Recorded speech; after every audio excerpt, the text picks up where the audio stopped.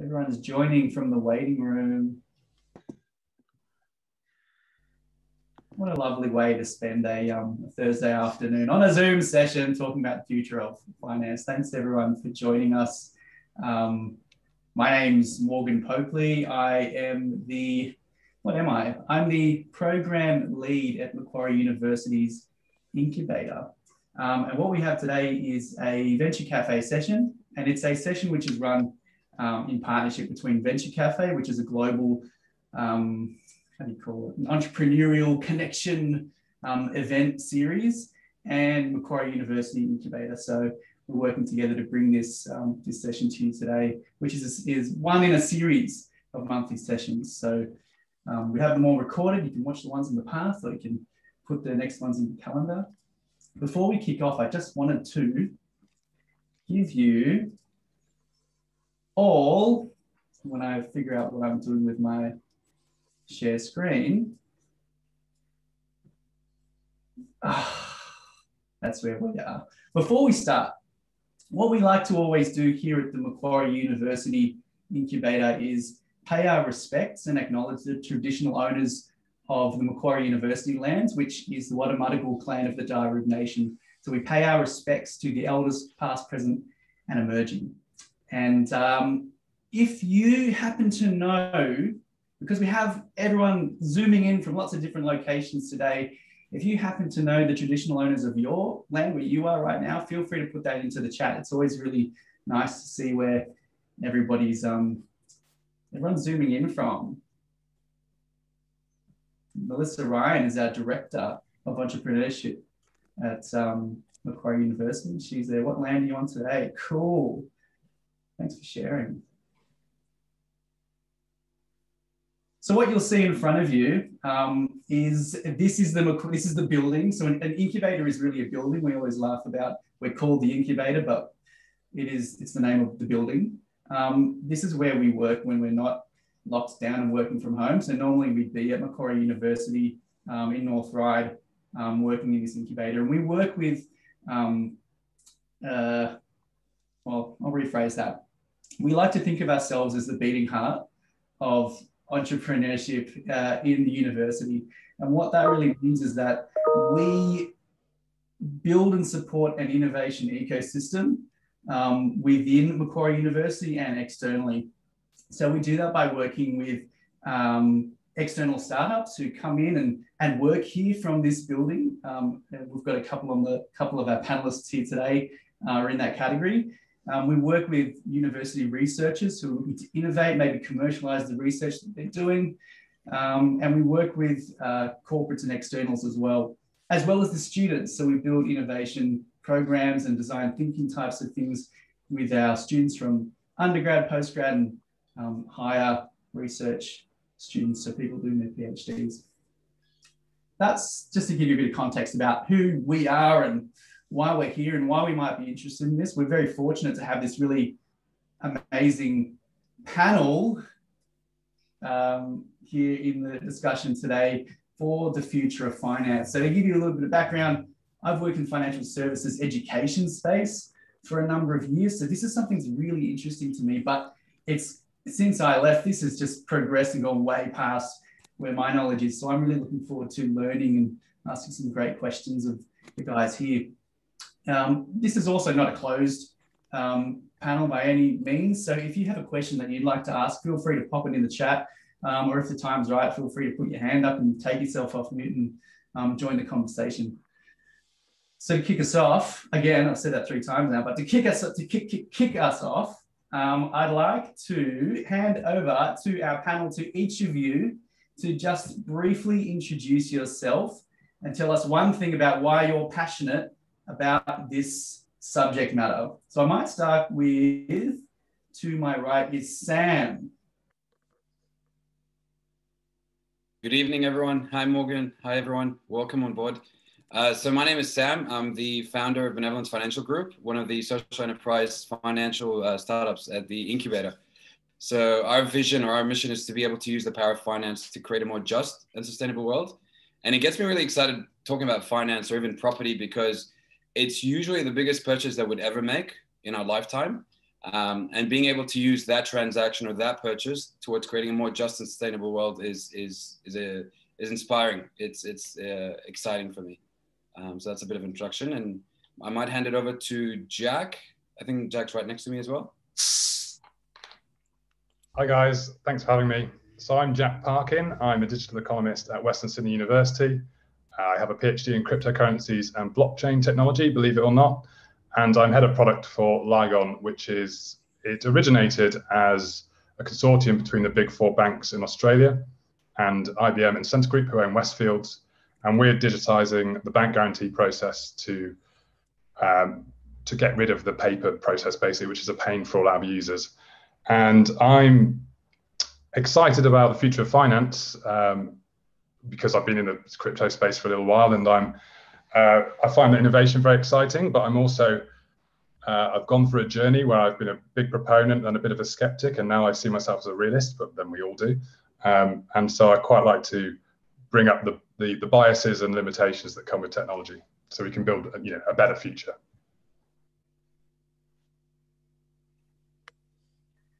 Oh, am I passing on? Sorry, I'm going to pass on to Bernie. No, this is a great convention. Yeah. Come up here. What's the virtual baton? Who's it going to? Thanks, Morgan. Thanks, Jack. Bernie, co-founder of Proxima Capital. So we're at the Incubator, a team of 8 full-timers, 8 part-timers and contractors around the planet. So we're in a similar space to Jack, but I suppose we've set up a fund, cryptocurrency market making and arbitrage fund. We've raised about 20 million US in invested funds, another about 10 million US in debt that we've since about March. So we manage that for our investors around the world, doing a pretty good job at it. What I love about the space, I mean, there's just so much innovation happening in the space. It really does my brain in, and I turn up to work each day and I learn something new, which is awesome. I think it's a great way, for our team and our investors to make money in a different way compared to traditional finance. But I love the opportunity. I love just thinking about financial inclusion and what this means long term, for our planet. And I guess we go into that a bit later. Over to Martina. Thanks so much, and welcome everyone to our session today. So I'm Martina Linnenluecke. I'm a professor in the area of environmental finance and based at Macquarie University. So I'm heading up the Center for Corporate Sustainability and Environmental Finance. And we are essentially at the intersection of environmental change and the financial impacts and implications. So we are looking into, on the one hand, how finance can actually help us solve a lot of the environmental and social problems as well that we are facing, but we're also looking into the financial impacts of global environmental change. So for instance, what does climate change mean in terms of financial impacts on companies and on industries? And we also do have very much a big overlap into the digital space as well, with a lot of colleagues around me working on digital finance solutions. So essentially, I think what brings me to this area is really the importance of the topic, right? The importance of finding solutions to the pressing problems that we are facing. And it's both, I think, personally and professionally, a really important topic for me.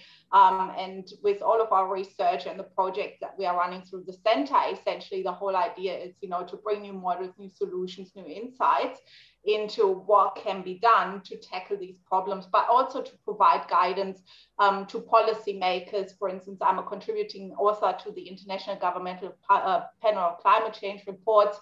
So I think it's also really important for us to sort of, have that policy impact as well. And I think that's an exciting part of our work as well, to see those policy changes. So yeah, looking forward to the discussion today, and I might hand it back to Morgan to actually get us started with the questions. Oh, that's brilliant. Thanks, Martina, and thanks to everyone. And I might actually just stay with you, Martina, because it's so relevant. I've been thinking a lot about, what are some of the big trends? Like getting you all to kind of just talk about what are the big trends that each of you have been thinking about recently or looking at. And the thing that came to mind for me was thinking about, I might have mentioned this to each of you before, is the idea of instant gratification in society and how we need to have everything right now. And so some of those things, I've got a colleague who loves on the call loves Afterpay and things like that.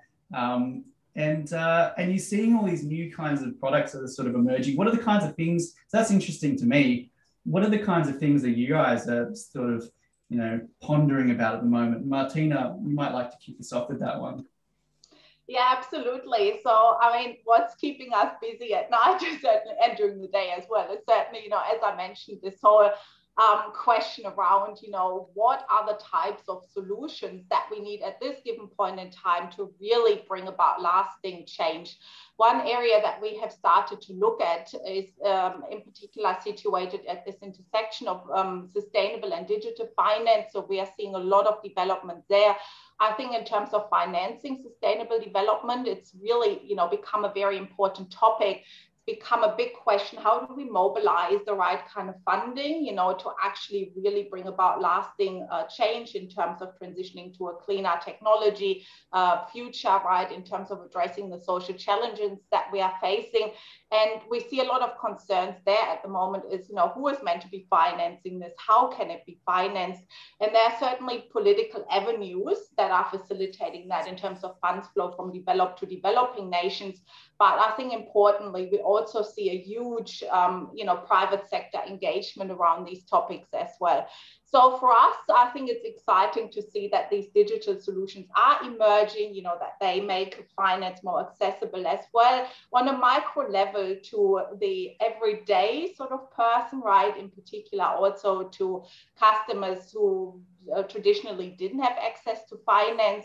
Where we see the big challenges at the moment is, just because we do have access to technical solutions or new technologies, it doesn't automatically mean that these translate into sustainable outcomes, right? So we might have new avenues for microcredits, micro lending, all these types of avenues, but just because people can access them doesn't automatically mean that we have a lot of sustainable development going on, right?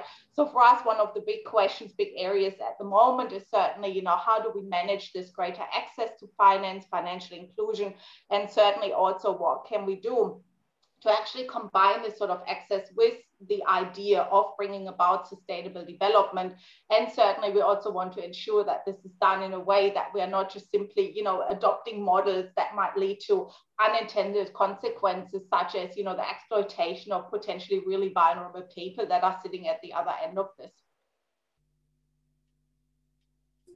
Wow. And Jack, you've got a bit of a different background, things you might have been thinking about. What are you?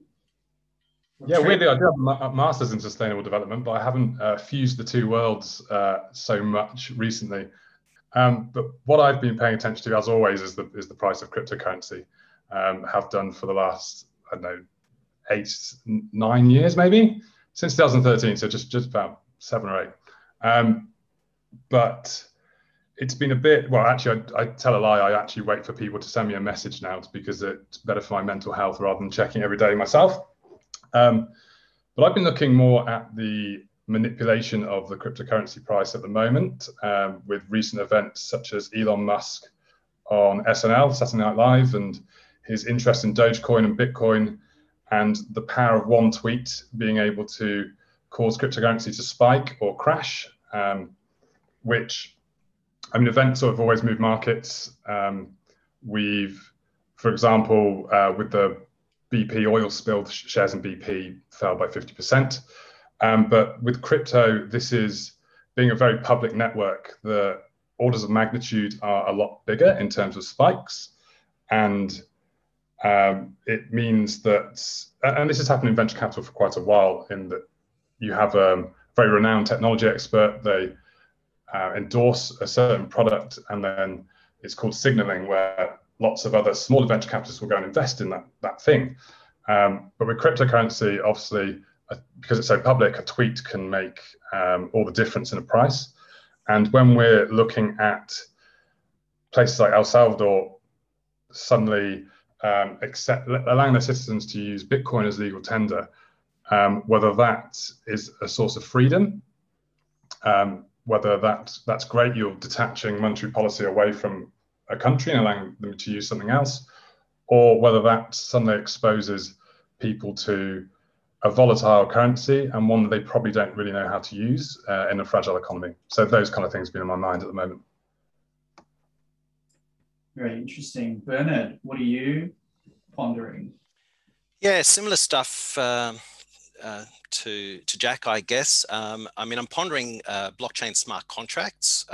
Probably going to that, one of the later questions, but I just think there's some amazing potential there from what I've seen. You know, I'm excited about you know, the blockchain's promise for financial inclusion, but like Jack and you know, Martina, probably, you know, there's elements of skepticism as well. But I also just think this is the nature of capitalism, right? In the early phases of exponential technologies, there's always speculation, right? That's the first network effect, and it's kind of it results in these massive swings in assets. The assets themselves, if we're talking about the token assets, but also the, you know, the businesses around them. The manipulation question that Jack raises, I think, is interesting. To me, I think that's evidence of the immaturity of the space. I do think that's something that will settle over the next 10 years. Time will tell, but I do think that's an inherent weakness, that Elon can tweet something and we'll see a 50% move in an underlying crypto. That's kind of crazy and not really sustainable, and it's really, you know, upsets the promise in terms of, you know, financial inclusion. You know, Martina would know this better than me, but, you know, 30% of the world being unbanked, that's 2.7 billion people. You've got 1 billion people living under pure authoritarian regimes, and you've got 20 countries with, you know, inflation rates of more than 10%. And so we jump back to what Jack introduced about, say, El Salvador, and this is the experiment they start on the 7th of September with, you know, the declaration of Bitcoin as legal tender there. So it's going to be really interesting to watch and see how that unfolds. You know, apparently they've got 3 banks in El Salvador. They can't even talk to each other, so they're really quite crippled.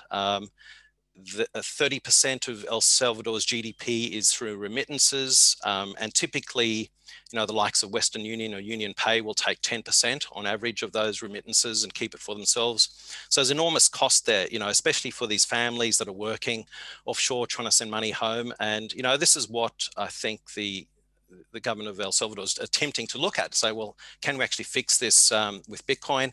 Now, their particular solution is using the Lightning Network, which is a layer 2 solution on top of Bitcoin. And that's, they're using it as a payment rail, and less so as a Bitcoin asset. So people will be able to move US dollars around or tokenized US dollars using you know, the Lightning Network. Be interesting to see how it goes. I don't think there's going to be that much early reliance on Bitcoin as an asset, but we will see. But, you know, very interesting experiment. Thanks, Bernard. It's really scary stuff as well, guys. Sam, what about you? What are you thinking? Yeah, more so from a lending perspective domestically here, particularly with housing affordability at the moment. We all know the current property prices. You know, it's becoming more and more difficult for millennials specifically. There was an article that came out, I believe yesterday, some research done by home loan experts, one of the biggest mortgage brokerages here in Australia. And they were mentioning that, you know, through their research, 1 in 5 Aussies, particularly young Aussies, are now relying on cryptocurrency rather than, you know, savings account or buying a property as a way to accumulate wealth. And that's something that we're seeing happen quite consistently with our clients with rent vesting. So, you know, being locked out of the market, the deposit requirements being, you know, difficult to attain, you know, income levels not increasing consistently in line with property prices as well. A lot of moms and dads, you know, the bank of mom and dad helping out a lot of first-time buyers. In saying that, the government's also jumping in with a lot of new schemes. So there's a new scheme for single parents. With a 2% deposit, they're able to purchase a property, which is terrific. But then you look at the borrowing capacity, and if it's just one income earner, how are they going to be able to, you know, service a debt level of an average of 1.2 million because the property prices are over that? So there are a lot of challenges, and I think the solution isn't just one direction or one, you know, just the government getting involved. There's going to have to be multiple interventions. We're looking at the lowest interest rates. They're speaking about axing responsible lending laws, which means that the banks may not have the liability or the responsibility that they do now when assessing applications, which raises a lot of concerns. At the same time, there are calls for regulation for investors to give other people a chance. So just a lot happening in this space that affects all of us, really. Anyone that has the dream of owning a home. And especially if you're graduating with a lot of HECS debt, you've never worked full time and you're about to start working on a 60K grad salary for the next few years. By the time you save up, the property prices would have increased a bit more. So some real challenges there. I think the other two key things that are pretty exciting as well is the digital transformation that's happening as a result of COVID in this space, and also the sustainability focus. So there are new now fintechs in this space that can approve home loan applications within 4 hours, within, from start to finish, which is just incredible to be able to do that in such a short period of time, leveraging a lot of technology and open banking, etc. And this third point around the sustainability piece as well is you'll notice a lot of banks are now offering green home loan products. If you meet some certain sustainability requirements in your property, they then incentivize it by providing discounted interest rates, which is really exciting that they're encouraging and incentivizing this kind of behavior. And that seems to be where the future is heading. But it also seems to be what millennials care about. And so they're catering for that as well. So these are just a few things: the housing affordability, the digital transformation, the sustainability that's happening in this space. Excellent. So it's not all bleak. Let's move on, guys. So this is really an open question. So let's pretend we have buzzers and it's a game show and you can buzz first and start the conversation. Are there any financial trends that are being accelerated or decelerated as a result of COVID? You guys are seeing? I'm happy to jump in there. Go, Martina. Okay, fine. I'll go first. I wasn't sure what our buzzer is that we have to press to actually. You just won 100 points, so you're in the lead. Thank you. That's exciting. Look, I think, we've obviously seen great upheaval in international markets as a result, right? We had a very sudden crash to begin with, and then obviously, a miraculous recovery. I think the real unprecedented outcomes were certainly, prompted by the huge amount of government spending that's gone into the COVID recovery. And I think we are still yet to see the long-term implications of this, also because, as we all know, we're in Sydney lockdown, right? A lot of the spending is still going on from a government perspective. So that has certainly contributed to quite a fair few disruptions, right? As mentioned, the housing market, certainly the stock market, that has also reached new heights. I think, for us, the big future challenge that I can see on the horizon is how do we actually move out of these developments, into something that resembles more of an equilibrium, because I don't think there will be this infinite kind of growth possible, right? It's just not actually substantiated, also not by underlying values here.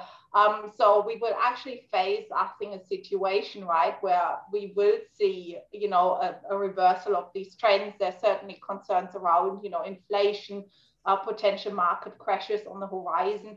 The other sort of related point that I see with that is, there's also been this huge trend towards, putting funding into green recovery. That hasn't happened so much in Australia, but certainly in overseas markets. And I think it will be really interesting to see how that plays out in the overseas jurisdictions and what that actually means for Australia's position, given that we are still so fossil fuel dependent, right? So at the moment, Europe has made a huge push for the green recovery, so have other nations. And I think just monitoring that at the moment, that does raise questions regarding Australia's position overall in terms of, the future technological development. I might just hand over to Bernard, who was buzzing at the same time. Only 50 points, Bernard, for you. Oh, damn it. Oh, well, Morgan, that's it. No, not friends anymore. Yeah, so my perspective, so basically similar to Martina there, we've seen enormous asset price inflation, but I think the reason for that is because of currency debasement. We're seeing central banks globally basically purchasing their own debt, effectively issuing new cash into the system, of the order of, I believe, 20% per annum, which has to result then in asset prices jumping, and that's what we've seen. And interestingly, that's separate to inflation, which is, measurement of, the cost of living, which we haven't seen that much evidence of, except for the last few months. We're seeing a bit of a jump in that. And asset price inflation, yeah, we've seen it in houses, stocks. As one example, 10 years ago, my son encouraged me to buy a pinball machine, Indiana Jones Temple of Doom pinball machine, which is a fantastic toy from the 90s. Paid $5,000 for it. Since COVID, a combination of asset price inflation and people being stuck at home, I can sell it for $50,000 now, which is kind of crazy. So then what else are we seeing? We're seeing, crypto assets being used. And I think Sam mentioned this, people are using crypto assets as a store of value because they say, well, bugger it, I can't hold cash. It's being debased. I can move into property, but again, obviously there's much higher prices than that. Stocks, and people go, well, a bit worried about those valuations, etc. So we have seen, the likes of Bitcoin going up 4x in the last 12 months, Ethereum 10x. And the crazy thing I don't understand is gold, which is the good old fear asset or debasement hedge asset, has gone sideways in the last 12 months. And that's something I can't explain. And perhaps it's because people are using other tools other than gold as a way of attempting to protect their asset values. Back to you, Morgan. Yeah, wow. So we've got a question in the chat. Are you going to sell the pinball machine? Well, I did discuss this with my son, and he's decided now it's an heirloom, and so there is no price apparently on it, according to him anyway. Oh, very good. And Ian asked, I think you've answered in the chat, Martina, but is the micro lending credit industry regulated? Yeah, so as I said in the chat, right, the sort of traditional micro lending that's been, facilitated through the traditional outlets, such as, the banks handling this. I think this has been largely regulated. Obviously, we've got some jurisdictional differences there. But what we see is, a lot of lenders just sort of popping up at the moment, also facilitated, obviously, through new digital channels, right? We've got apps, we've got all sorts of, more or less dubious websites out there. And all of that is really unregulated. And you can certainly also imagine the sort of institutional environment where this is situated, right? When you think about some countries in Africa and other, very developing regions of the world, there is not necessarily a legislator sitting there and actually providing oversight, which is certainly, prompting some concerns in that regard. Brilliant. And I just wanted to, Joseph said BNPL Afterpay, etc., which Jack, I think that was one of the things that you were kind of talking about, right? Not me, no. No, I just made that up. That was me. I was over it. Happening. So I mean, I mentioned I have done research about 6 months ago on payments and digital payments and the increase that those have happened. So I suppose that is an Afterpay bent as well, but purely because of COVID, a huge increase in, say, PayWave, people buying things online, people using Afterpay, and firstly because we're locked up, so we're buying online more. Also in shops, people are seeing coins and notes as dirty, and possibly micro-ridden, and so they're using PayWave as and digital payments as a way of getting away from the physical touch of paying, and that is wrapped up in the whole privacy debate about how much people know about your transactions. I certainly get peeved off when I get served ads about something that I've bought that day. So that obviously the store is selling my data on to third parties, and other third parties are buying that and then serving me ads about things that I'm interested in. And that rolls back to the cryptocurrency debate as well. So it could be a way, given its privacy, enhanced privacy mechanisms, of escaping this surveillance capitalism that we're in now, where There's a churn of data going on behind the scenes, and we're getting targeted advertisements to our preferences, which I don't mind too much, but it does annoy me at times when I'm, I bought some glasses the other day, and I was served blue light lens glasses straight away, which I'd never spoken about to anyone, or it was an impulse purchase, and there I was being served it again on Instagram. Amazing. And that's a really great segue for our next question around digital literacy and what role it plays, and whether the move to digital is working for everyone, or if we have groups that are being left behind.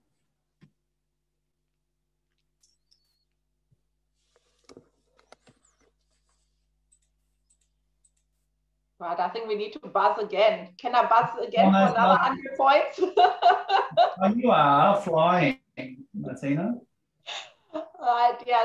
So, well, my thoughts on that topic are essentially, we've obviously got, great potential with, the new digital solutions. And I think there's definitely great opportunity to actually, get much larger access also to very non-traditional consumers and regions of the world. What we see at the moment is, that even though we are rapidly developing digital solutions, from a sustainability point of view, they're not always inclusive and accessible, right? And we can probably see that even in the Australian context at the moment, where not everyone in Australian society is enjoying the same level of internet access, of access to electronic devices, and certainly also not the same level of education, right? We just have to think about some of our very remote and indigenous communities, for instance, right? Those of you who've been to those regions may have noticed the drastic lack of internet access there. We ran a program in VEPA a few years ago when we were still all able to travel freely. And, outside essentially of the compounds there from the big mining industry, you had absolutely no access to internet, right? It was very fragmented. And from what I understand, that situation has really not changed ever since, right? So I think when we think about, digital solutions and essentially digital literacy, I think one step even, before that is definitely providing that initial access to people. And then there's certainly, another element of actually having people who can, interact with that sort of technology, right? We certainly see some good programs being developed as well. There are attempts, to encourage that financial literacy, but I don't think this is, even in Australian society, something that we widely have solved. So it will be even harder to do that on a global level, I think. I'm happy to jump in next, Morgan, if you like. Yeah, you can have another 50 seconds. Thanks, mate. So, yeah, I want to just touch on blockchain smart contracts here. To me, that's pretty exciting space, enormous innovation happening. So for those that don't know, blockchain smart contracts are basically pieces of code that are publicly, anyone can drop a piece of code onto supporting blockchain, and anyone can execute it, providing they pay the gas fee. Gas fees, relatively high, and so those early smart contracts have tended to be financially high value in nature, typically swapping contracts and borrowing and lending platforms. As an example, about 2 months ago, I had a crack at one of these with a bit of help from Ollie, my co-founder, and we hopped on Aave smart contract on Polygon, deposited a bunch of Ethereum into the smart contract, and withdrew $1.5 million worth of US dollars out of the smart contract, which we stuck in which I stuck in the fund that we run. And we did this all in well under 1 hour without any paperwork. So, Matt, from an innovation standpoint, that is quite an interesting data point. Now, that obviously brings around a whole plethora of questions. What about the regulation? What about terrorism? What about crime, et cetera, et cetera? And I think we can't have too long a discussion around this. But firstly, the fact that blockchain really enables sort of permissionless access is fantastic in many respects from a financial inclusion perspective. If we're talking about people in authoritarian regimes, or people who've got access to a mobile phone, having that potential. The problem is the moment the gas fees are so high that you can't hop in and do a microfinance loan using a smart contract yet. So that's a bit of a problem. And the other thing is the UX is not straightforward. This it was actually quite a few steps to jump through, but excitingly, I think within a few years the UX will be much simpler, and I think then this is a threat to traditional banking as well. So I'm really interested to see how this space develops over time. Nice one. Well, we might take this opportunity to throw to everyone else on the call any questions that anyone has. If you want to take yourself off mute and ask it, this is a really good opportunity to do that, and just open up the conversation a little bit. We've got Paul Hogan is on the call. He's charging for autographs. So anyone is a Paul Hogan fan? I'd suggest Paul Hogan, Morgan, shows himself. He's a part of the Macquarie team. Before you pump up any cash to him through a smart contract, there he is, Paul. I haven't prettied myself up today either. I think it's better for all of us if I do this. Right. Okay, fair enough. So if you want to engage with Macquarie University, he's the head of corporate engagement, so reach out. Yeah. Please do. Don't pay him any money for an autograph though. Scott, you've got a really good question. Do you want to jump off? Do you want to take yourself off mute and ask it, or do you want me to? Yeah, there you are. Yeah, sure, no problem. So great conversation, really interesting stuff, and certainly around the blockchain piece and cryptos and where they're going and what is the value of money these days. But obviously, a lot of us are sitting working on startups, working on different businesses, and trying to find financing for those businesses. And just wondering how you might see with the future of finance, and with people saying, well, I'm not going to borrow money from the bank anymore. I can't buy a house. I'm looking for somewhere to put my money to get a return. The smart contracts that you mentioned. How do you see, in a year's time, 2 years' time, potential change in the way you might look to finance your business versus the traditional VCs, angels, etc., that we use today? I'll respond somewhat on that, and then the rest of the gang can help me out on this. What we're seeing, and I was going to mention this a bit later on, is crowd lending and crowd funding. Are seeing more and more of that. We're partnering, just as an anecdote, with a company called Lend for Good, which is in the impact space, but it's basically crowdfunding of loans for impact ventures. So for instance, a classic example, there's a company called Living Joy Capital based in Newcastle that upcycles housing up there. So these are not micro loans. Well, they can be depending on which country they're from, but say 50K to upcycle a house up in Newcastle, take one of those old houses on stumps and move it to a relevant location and upcycle it and reuse it for multi-party accommodation. So that 50K, once the DD is done on it, can then be broken up into parcels, and people can come in and basically take parcels of that. And then, we're seeing the likes of those loans then actually being settled on blockchain. And then ultimately, what gets quite exciting is then, those loans can then be a secondary market can be provided for those. As soon as you have a secondary market, then it makes the primary market much more efficient. So the concept there of the crowdfunding, crowd lending, whether it's lending or into equity, I think is something we're going to see a lot more of. But I'll leave it to my colleagues for other perspectives there. Yeah, funnily enough, in 2015, when I was in Silicon Valley doing my PhD research, I was doing snowball sampling for trying to find my research participants, which led me to some weird and wonderful places. One of which was Boost VC, which is a third generation venture capitalist called Adam Draper, whose granddad wrote the Startup Game, and I think was one of the first venture capitalists in Silicon Valley. And they bought, so when Ross Ulbricht of Silk Road was arrested, the FBI seized all of his Bitcoins, and they were auctioned publicly. And they bought, the Drapers bought these cryptocurrencies and then started investing in cryptocurrency companies with this Bitcoin.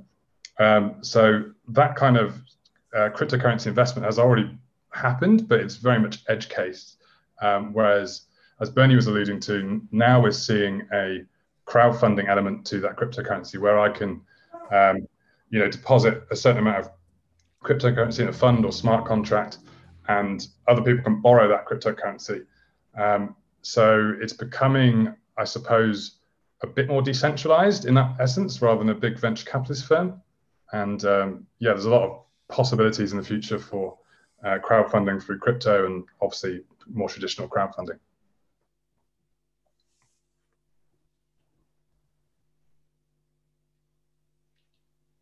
Thanks, guys. I've got a couple of questions about whether it's too late to invest in cryptocurrencies. This is a thing I'm sure a lot of people are thinking. Is the horse kind of bolted on this?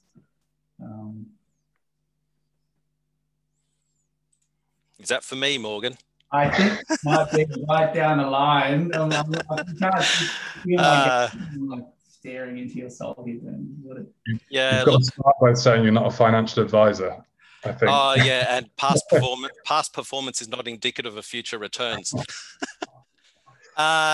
Well, look, I mean, cryptocurrencies, there's like 8,000 of them, right? A vast majority of them are scams and rubbish and whatnot. You've got such a broad range. You've got purely, digital assets. You've got tokenized assets. You've got tokenized gold. You've got tokenized currencies.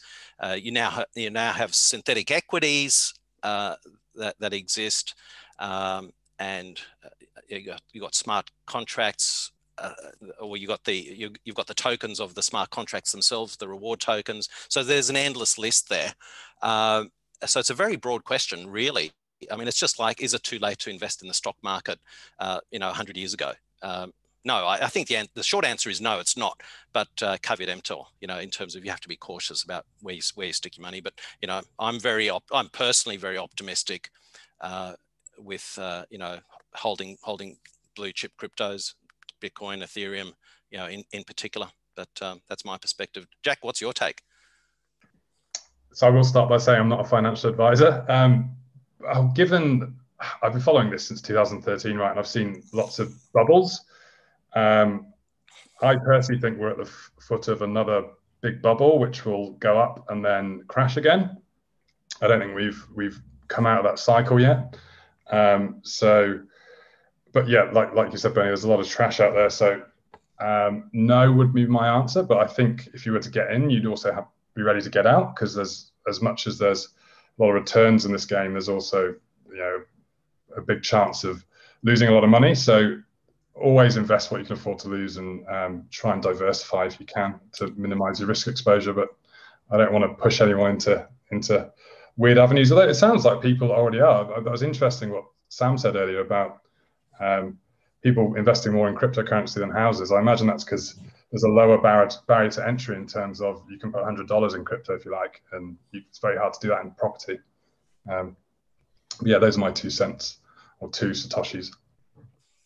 Brilliant, and that's a really good segue for our next question, which is around, I'd like to direct this one to Martina and Sam, if I can, around what are some of the ethical considerations that people need to make when they are investing in some of these new products? Yeah, we're actually doing, quite a fair bit of research on the ethical side of be that digital solutions, or also we're just currently working on a project as well that looks into the ethical considerations around, if you wanted to invest into cryptocurrencies. I mean, there's certainly, multiple different layers involved in this, right? We've got more sort of like global problems around this in regards to, it does create avenues and challenges, when we think about terrorism or other dark channels that are using these types of solutions, right? So that is certainly, in the sort of like larger scale of this, creating all sorts of issues. I think on a smaller scale, it's probably more related to, if we've got people investing in it, do they really understand the risks that are associated with it?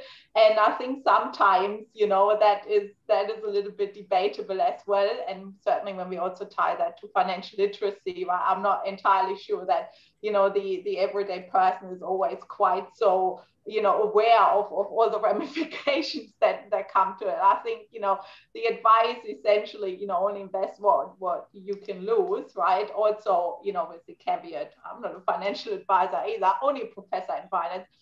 So I think that's actually like a really good consideration, right? We've certainly seen, people making a lot of quick and easy money with this, but we have also seen the other side where people have essentially, especially, once we see the bubble crashing, where people have essentially also lost a lot of their investment, right? And I think sometimes what we see, especially if we follow these debates, in internet forums, we see a lot of this FOMO movement going on, right? Where everyone just wants to jump on this bandwagon and get rich quickly. And yeah, if I just throw money at this new coin that come out, will make millions. And that's certainly working for a small percentage of people, right? Especially when you get in early. But if you sort of join that in the late stages and then are at risk of a crash, that is quite a different situation. So I think that's certainly also a consideration, also from an ethical point of view. I think important to consider that, especially when we make these technologies available very, very widely, and we have wider parts of the population investing in it without actually having fundamental understanding of risk return sort of ideas in finance, right? That's really cool. I had a question just off the top of that, which was around how do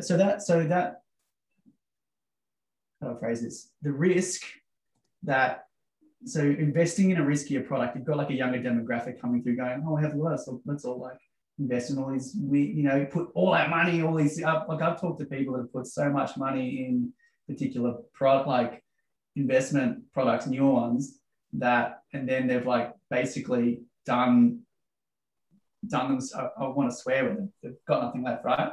And is it driven, is there like a social factor of, we've got these rising house prices, like you were saying before, Sam, people can't get into the market.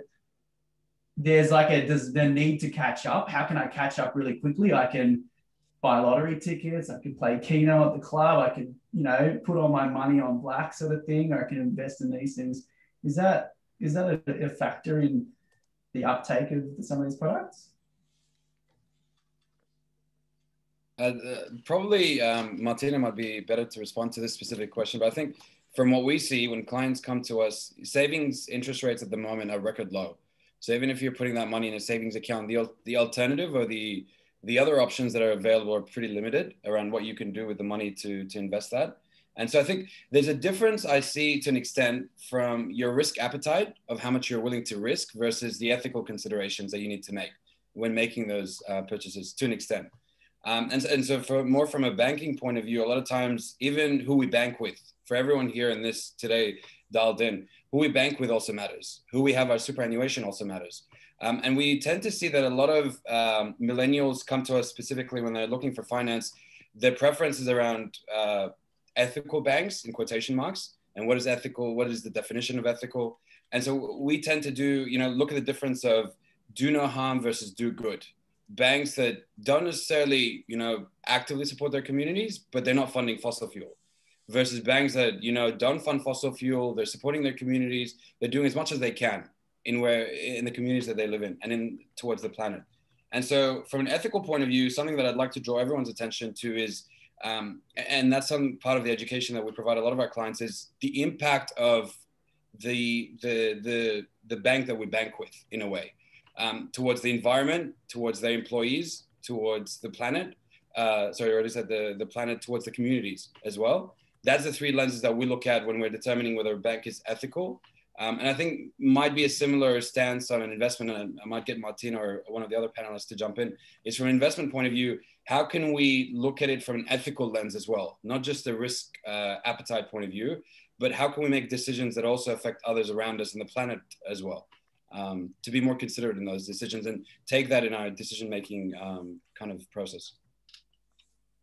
Yeah, I might quickly add to Sam's point around this. I mean, you know, one of the big sort of unresolved issues around this entire area of, you know, combining green and digital finance is certainly, you know, the carbon footprint underlying, you know, when we, for instance, look at Bitcoin, right, how much energy is actually used, you know, in this entire process. And yeah, we've got various different estimates of how much that really is, but it is pretty substantial, right? So it would actually equate potentially the carbon footprint of a smaller country, right? And I think that is, you know, if you're looking in sort of, you know, green investments or ethical investments, that I think always comes with a big sort of question mark, right? And that I think is something that might have to be considered in the future as well. There's certainly, you know, alternatives. I've also got some colleagues in the area currently looking at, you know, actually lowering that carbon footprint or looking into, you know, zero carbon solutions around this. But I think, you know, if you want to talk about real like green investment sort of options, that's definitely something that we have to factor in from that regard. That's brilliant. We've probably got time for one more question from the audience. If there's anyone in there with some, you're dying to ask this question, you want to see if Martina will win 100 points and answer it first, or if Bernard will finally get there.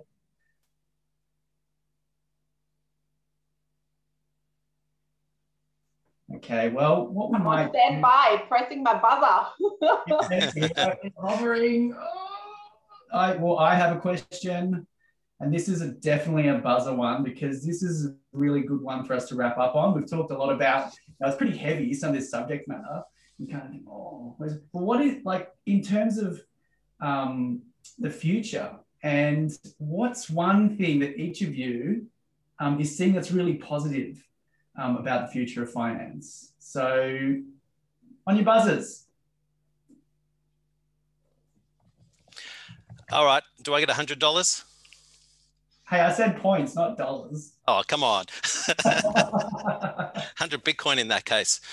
What do I say? Oh, look, there's, yeah, you know, I think the financial inclusion side is, you know, the long-term promise. I think we will ultimately deliver on that.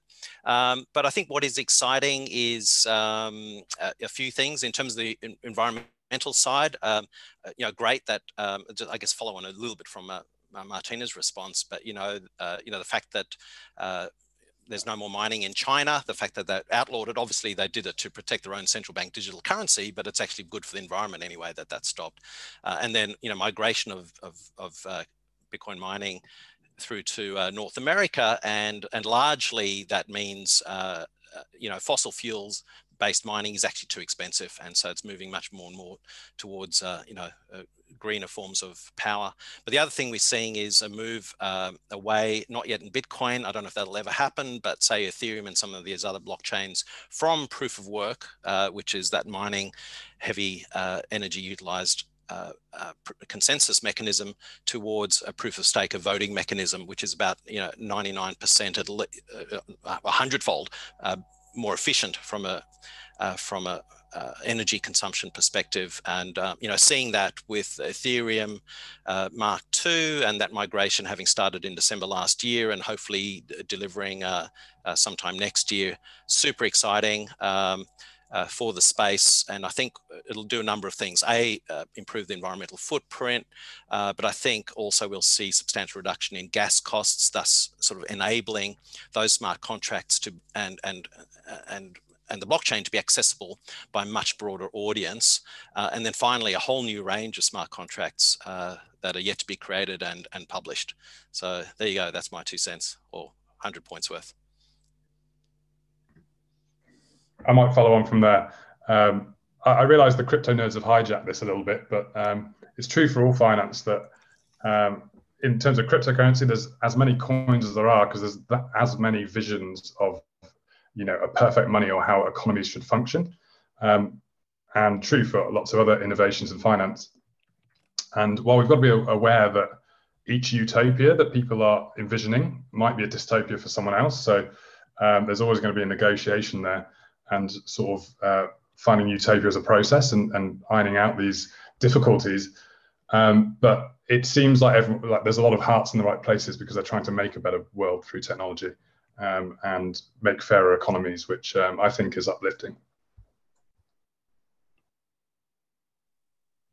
I'll jump in really quickly, briefly, keep it brief. I think for us, definitely the green products, banks focusing on people as well. We know with all the repayment pauses due to COVID, and not focusing as intensely on profit, more stakeholder capitalism rather than just shareholder capitalism, which is really exciting to see that also with a lot of millennials, the pressure that's coming from that demographic as well, and that expectation of how banks and the finance industry should operate as well.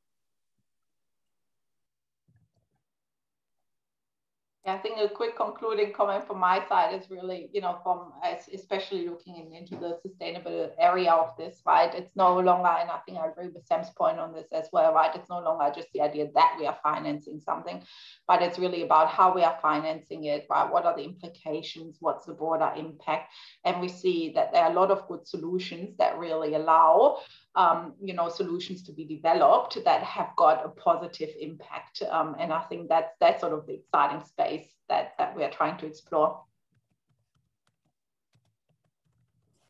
Brilliant. Thank you so much. Thank you so much, Martina, Jack, Bernie, and Sam, for being on the call with us and sharing with us your expertise. Some of you, I've known for a while, some of you have just met, but it's just been such a great conversation, and really appreciate the team here at the Macquarie University Incubator, Mel, Ainsley, and James, and Erica for all being involved and helping us continue to put on these sessions. If you're interested in continuing to have a relationship with us and learn more about the kinds of things that we're doing here at Macquarie, then Mel has put in the chat how you can join our mailing list. So definitely click on that, jump on, register, and we'll keep you in the loop. Thank you for spending the last hour of the working day, or for some of us, the working day here on Thursday. Really appreciate it.